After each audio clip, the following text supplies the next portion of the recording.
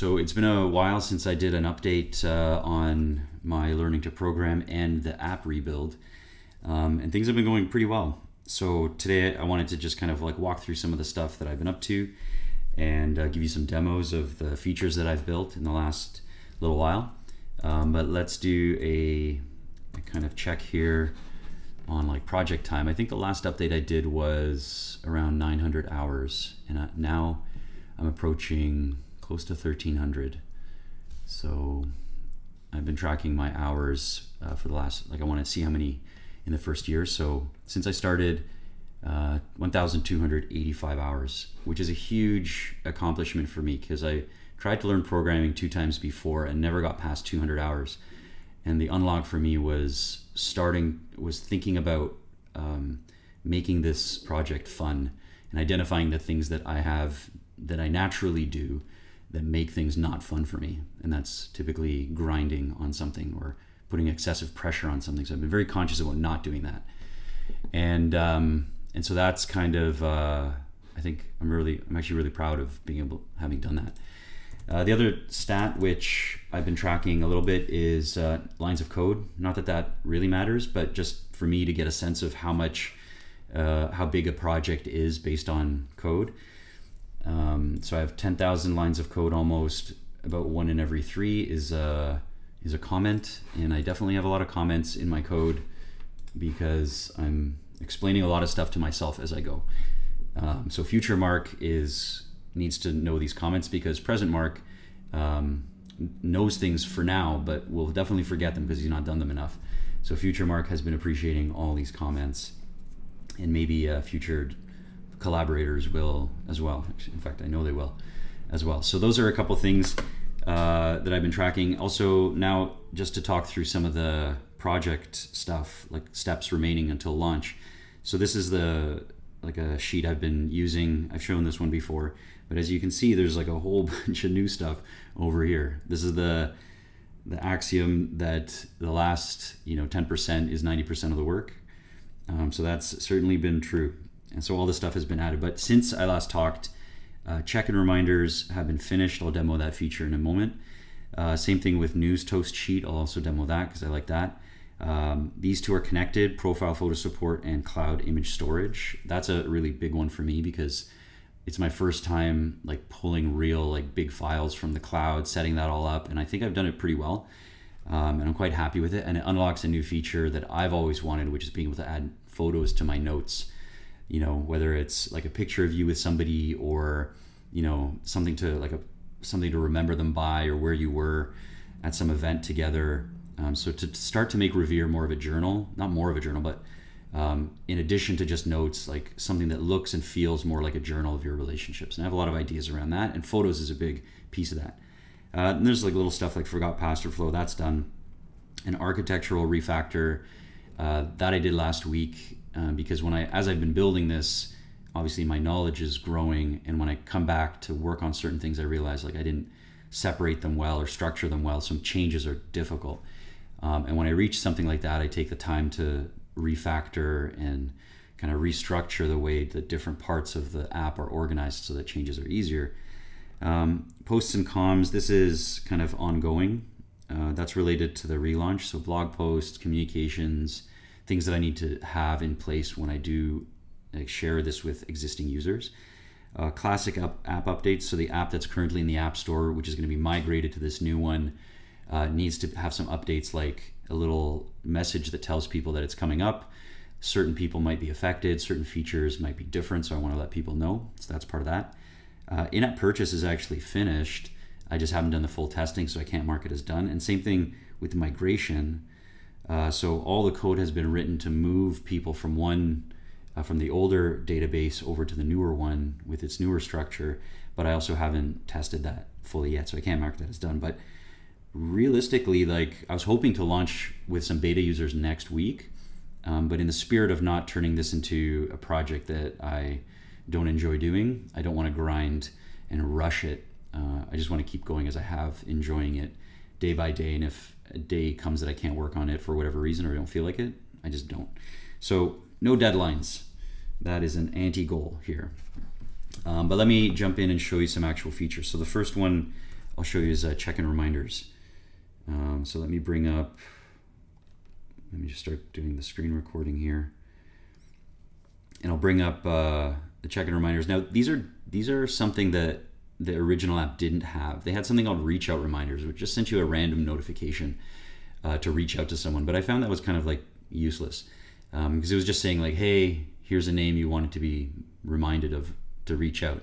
But realistically, it's also important to know why you wanted to reach out, and not just like, oh, I want to stay in touch with this person, but give them a reason or provide a reason why, or have a place to put your reason why. So I'll give you an example here. So like, oh, you know why? Because I have so many reminders. So let me just kind of remove a few of these. This might take a second, but it won't be too long. And you get to see this screen here. Let's get rid of Hulk Hogan. So just do some deletes. Okay, so now if I jump in, let's say here, I have a cousin in university, and I want to check how things have been going. So I can have a check-in reminder and say, how is school going? And now that's the kind of thing that you want to be reminded of every so often, not just once. And let's say for the next 6 months of the term, I want to check in every month. It would be annoying to have to add 6 separate reminders for the next 6 months. So here, I can just go in and I can set a reminder and say it's recurring. It's going to be monthly. And then you can just remind me on the 1st of the month.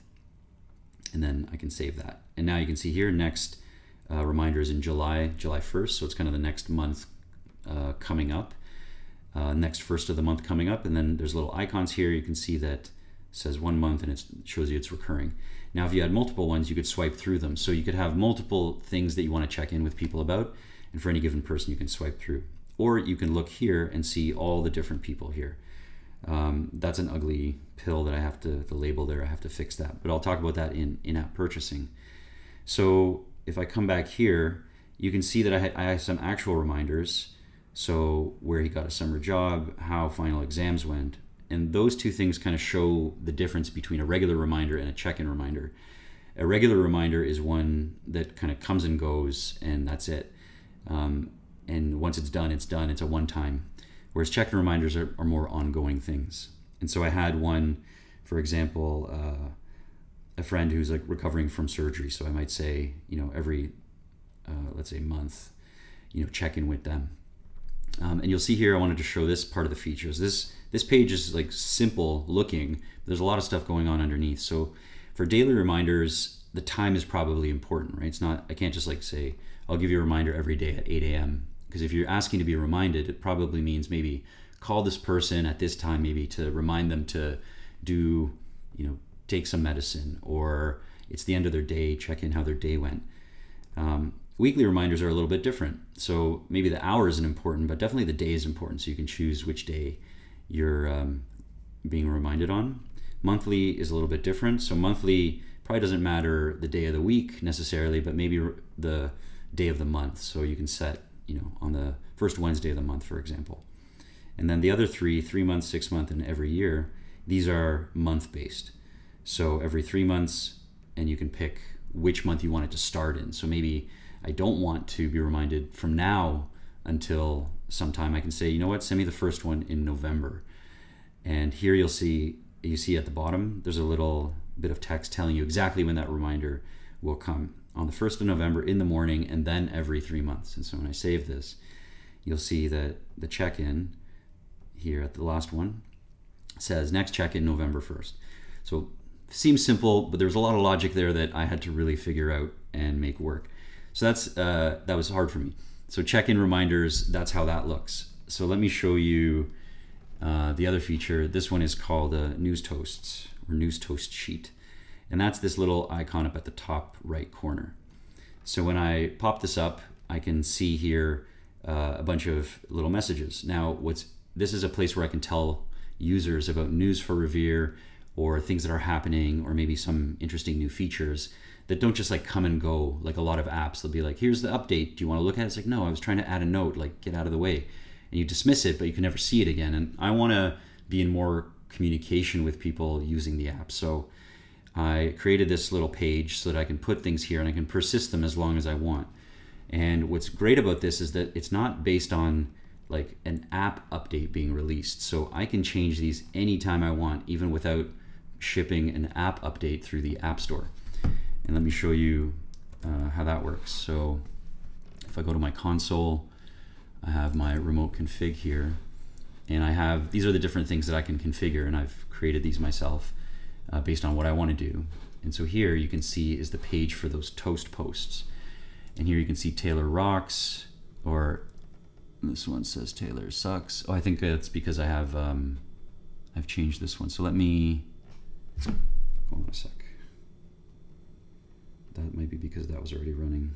Yeah, okay, so I had made this change before and the app, I hadn't relaunched it. So imagine I've made a change and the app has been relaunched.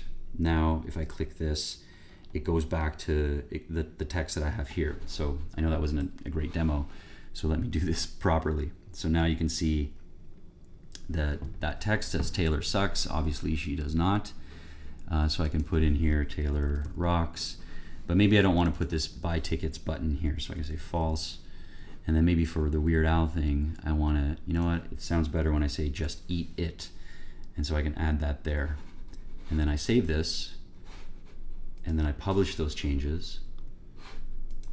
And those are going to go out now. And now when I relaunch the app, you'll see the little red dot in the corner telling you that there's a new stuff. And that dot will animate if the person's in the app. They'll see that kind of like little guy pop up. And now you can see Taylor rocks. I removed one of the buttons, and you can see at the bottom it says just eat it. So that's an example here. The other thing that is nice, that the dot doesn't disappear until you decide it does, because if I'm interested in this app and I want to maybe read stuff, I want to be able to decide when I've read it. I hate when an app says, oh, you've seen this page, that means you've read everything. No, I haven't. But when I do read everything, I can hit this, and that will now remove the red dot. And as you notice, there's like a little animation, which I've just been playing with more of those. There's a theme in the app where they're not really, like, it doesn't look great, to be honest. Like, there's a lot of stuff that I visually have a lot of things I want to change, but it's actually quite, like, everything works and works the way I want. And so the visual stuff's fun. Rebuilding interfaces, animating stuff, like, I enjoy that stuff. The tougher part is like making the functionality for me. So I'm quite happy to just have the functionality and even ship it with some of these, you know, animations that maybe don't look how I want, or a label that looks a little bit weird. So now let me show you, and I appreciate everybody who's still watching this. Let me show you the Google Cloud storage thing. So the storage thing is meant to, it's not meant for yet uploading profile pictures. It's meant for migrating and supporting profile pictures that people have uploaded in the previous version of the app. So I don't have a way to like pick a photo yet and add it from the new version. That only exists in the old one, but I still want to support anything that people have already uploaded. And so that's why I built this functionality. So I'm just going to navigate here and kind of simulate that. So let's say there's a folder here, and I have a picture of Millie, very cute. And so imagine this person had uploaded this in the previous app, and you can see here in the app there's the first entry, there's Millie Bird. And so now Millie is a photo there. And you can see here automatically I have it set up that it creates different size photos for different purposes. So the smallest one is for profile pictures, and then there's two other sizes for like medium and large, and then the original is also always available if you really want the full version. And then inside the database, I can go in and I know BD. I know all these off by heart because I've been testing this. So there's the avatar image file name, and if you remember, the file was just Millie. So I'm going to update that. And now, if I come back to the app, the next time that screen refreshes, you can see Millie's picture shows up. So there's a lot of stuff going on in the background. I'm very happy that I got that working. And I also wanted to just quickly show you that this code here is quite simple. This is the This is the file that controls the circle with either the initials or the picture. And the only thing I'm doing here is I'm going to the Cloud Manager and saying, hey, fetch me a profile photo with the image name of this person. And in this case, that would have been populated with Millie. And it's using this function, which is I'm not going to go into, but here I have this additional function, which I'm not currently using for like real photos, like the ones attached to notes, like full size ones. And you can see here that I can update these with a different size. So in this case, it's defaults to original if you don't specify, but you can also specify small, medium, and large. And then that corresponds to the storage, the file sizes, which are automatically given prefixes. 300, 600, 1200, that corresponds to these guys right here. There's another nice feature where some of the photos that I don't need to be on the device all the time go into a caches directory, which lets iOS clear them out if it wants to. So if your device is running out of space, Revere's never going to just keep hogging a bunch of that space for images that you don't look at regularly. So it's a way for me just to be thoughtful about taking up space on people's phones, because we've all had those apps where you're like, how is this simple app taking up a gigabyte of my phone's memory? It's because they don't thoughtfully put it into directories that the system is allowed to go in and clear out. So I saw that was possible, and I thought, this is cool, I'm going to do that. So that's the kind of cloud storage, the profile photo support. There's a lot more that's part of this, but I won't go into those details here. And then the other thing I just wanted to share was the in-app purchase stuff, because the in-app purchase is actually quite, I was quite deliberate in how I wanted this to feel. So if I come here in groups is a premium feature, which means that you have to have a subscription to use it, at least to use it in an unlimited way. But what's really important to me is that the free version of Revere is always good. It always feels nice, and it doesn't look like a billboard where I'm constantly trying to upsell you. I was using another personal CRM manager recently, trying out the new version and doing some just analysis of how they approach things. And it's just constantly trying to upsell you. Like you can't even sign up without signing up for a free trial. It's really annoying, and I don't like that, and I don't want to be part of that in my personal projects. I can understand that there's probably some conversion rate, if you A/B tested this, if you force people into a trial, there's some amount of, maybe you generate more money, but I'm a big believer that that's like a temporary thing. You might generate more money in the short term, but if you're trying to build something for the long term, those things don't endear you to people. And I can definitely say from my experience using that app that it was extremely annoying to just get set up. And by the time I was actually entering notes, I was annoyed, which is not what I want people to feel when they're using my app. So in this case, groups, you can see there's nothing telling you that it's a premium feature. And that's because I've set the logic of in-app purchasing up to be, to give you some free groups. Like, why not try free ones? And that's something that's not in the current one. So let's say coffee shop pals. Let's just add that. So the moment I add that, let me just, why? Yeah, okay. So now you can see here, I've added a group, and a little label comes up, says, hey, you've used 1 out of 3. It's not too intrusive. It's green, gentle, and it'll kind of sit there. But it doesn't show when you have 0, because maybe you don't care about that feature, so why do you need to see the advertisement?